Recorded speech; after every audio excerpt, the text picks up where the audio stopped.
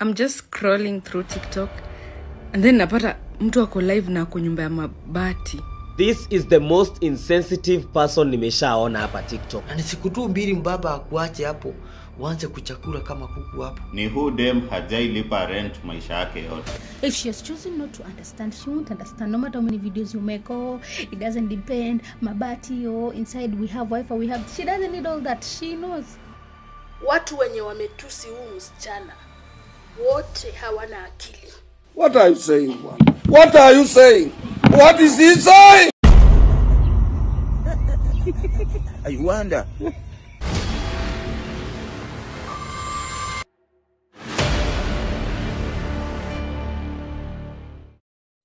I'm just waiting for you guys to get over that video. Mnabo, mtashindia video moja. Mkiamka asubuhi, oh, udemni. Anyway, hurts people. So if you hurt me, know you're hurt inside. And some of you are so beyond repair. What are you saying? Akili ni nywele umejaza dread na mimi sina nywele, lakini kitu umefikiria hiyo ni ujinga umefikiria. Kama watu wa mabati wamefanya nini? Wanaweza ingia live, mtu wa mabati anaweza kula nyama choma, mtu wa mabati anaishi nyumba ya mabati anaweza piga look kama hii. Mtu anaishi nyumba ya mabati anaweza kuwa influencer, mtu anaishi nyumba ya mabati bado anaweza drive.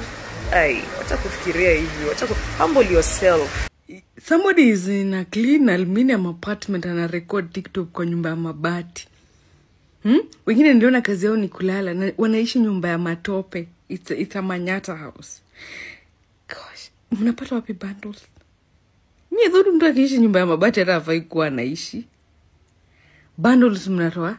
Kama unaishi nyumba ya mabati mnatoa wapi bundles? Mpaka ring lights. Juu ukiingia live unaona hiyo ni ring lights. Jamani. Yana hata ugopi ugopi kuosha nyumba yako. Unajua kuna vitu mimi siwezi fanya. Hata sisi taka mtu anione nikitoka kwa hiyo nyumba ya mabati.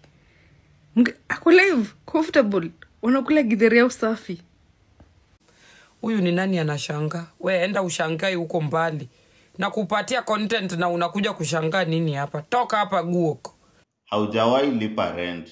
Another thing I'm sure of, most likely hujai kaa penye mtu amejenga nyumba yake ya kuishi. You don't know how people start their lives. As a man, ukipata demana reason hivi toroka. Koza hutawahi endelea.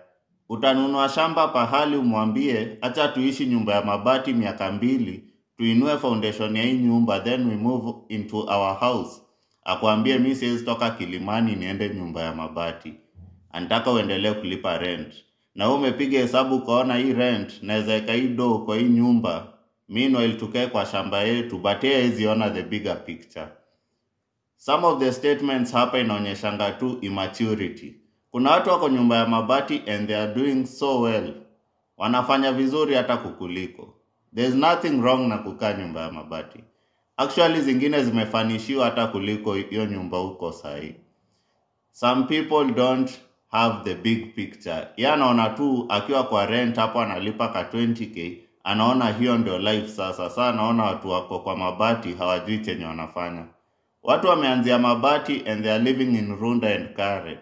Watu wanapiga hesabu zao. So ukiona mtu ako live na kwa nyumba ya mabati, wewe usianze kumpigia hesabu. Watu wanajua what they are doing in life.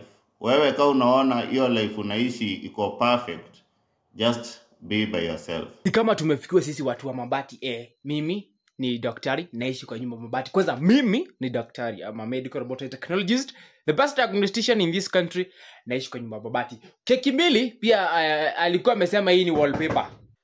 Watu wenye wametusi huu msichana wote hawana akili. Mtu hana akili, mtu akili yake imeoza. Hamuna akili nyinyi wote. Kwa nini? Huwezi kulinganisha mtoto wa Moi na mtoto wa Unye. Hao ni watoto wawili tofauti. Huyu msichana amezaliwa Kibaki akitoka kwa kiti. Moya ndani akiingia, huyu Unya akiingia. Huyu ni mtu wa Pampers, huyu ni mtu amekula Cerelac, huyu ni mtu wa Weetabix. Sasa huyu hajui maisha. Kutoa virginity yake ya kwanza, ati mwanamke anatolewa virginity na mwanaume, anatolewa na mzee. Sperms zake za kwanza ni za mzee, ziko kwa akili, zimechanganyikiwa. Unapata na vita naongea ni za uzee zote, hana akili. Sponsor wake ni mzee, amelelewa kwa familia imejiweza, wameishi Nairobi miaka yao yote kwa nyumba kubwa kubwa. Huyu hajui maisha, huyu hajaipewa uji hivi, huyu hajaishona uniform na anauzi ya red, ya black, ya pink huku kiraka.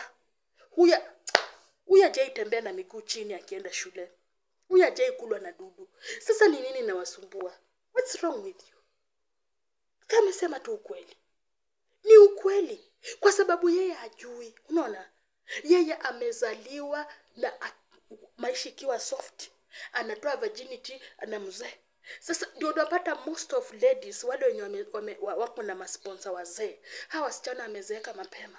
Msichana ako na miaka 22, kifua yake imejaza na kubeba mzee, kila siku anabeba mzee, anainua mzee, kifua yake na anamwagiwa hizo mauchafu za uzee. Msichana amechapa. Unapata msichana ni mdogo lakini amekaa mzee. Sasa na sisi wazee tutasema nini? Tunapata wasichana wengine hapa wamechapa. Mtu amezoea kukulalishwa na wazee mpaka wameanza kuuliwa. Uone venye wanauliwa one by one, kwa sababu wamezoea, kifua yao imezoeshwa wazee kulalishwa. Wazee wananyonya hiyo matiti yao. Hawezi kupata kijana barubaru mwenye anajua mahanja, mwenye anajua kiss, mwenye anajua kukula hiyo kitu vizuri. Hawana idea na hiyo. Wamezoea wazee. Kazee kakameisha, kana kumwagia raundi ya kwanza unanuka siku mzima.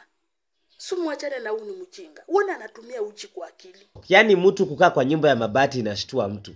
Yani people wamekuwa na kiburi to a point that they view other people as if they are not people enough. Yani tumekuwa na ile roho ya wazungu ya kuonyesha ya kwamba wengine, binadamu wengine, they are not enough.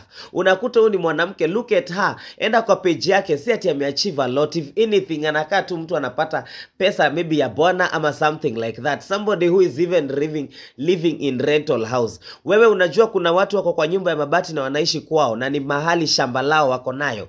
Wewe apart from maybe that husband of yours, what else have you? Yani wanawake ni wale wanapea watu social media pressure. Wanakuja kukudhalilisha wengine social media ili na unajikuta watu wana commit suicide, watu sijui wanajiona kama they are not enough.